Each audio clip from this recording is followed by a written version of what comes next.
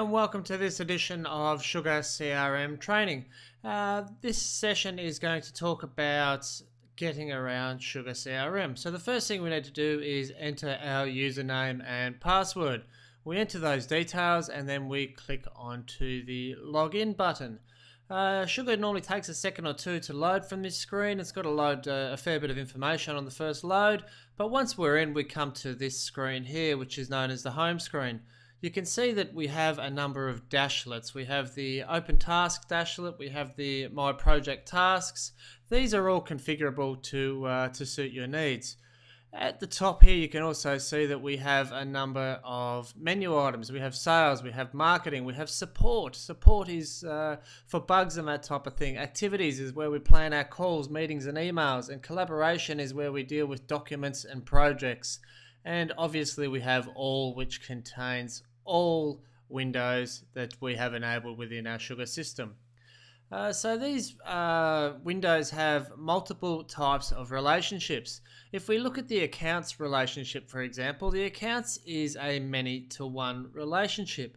So on the windows, the sale, marketing, support, activities, collaboration, there is the accounts window on pretty much every one, because the accounts window is a one-to-many or many references to the one window. We can see that when we load it from the sales window and when we load it from the marketing window, it loads into exactly the same window.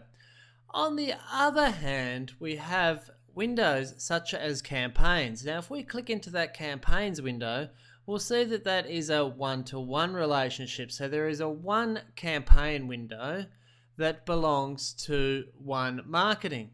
We see the same thing with projects. We have projects that comes under collaboration. So we click that and it takes us in. And obviously under the all window, we have all of the windows that are available to us during SugarCRM.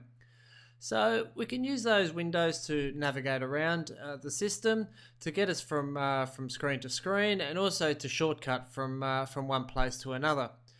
As you can see that all of the details feed into the one screen here on the home, and this populates all of the data within the database. So this is Simon here from Metabiz, and we're talking to you about SugarCRM. We'll talk to you again next time.